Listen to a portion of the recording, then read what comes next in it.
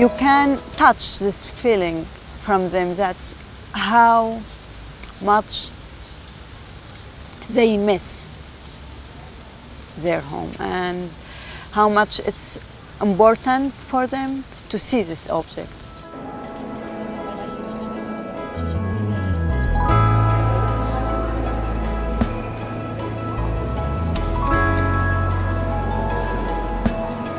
This country didn't just like open camps for them, they open like museums.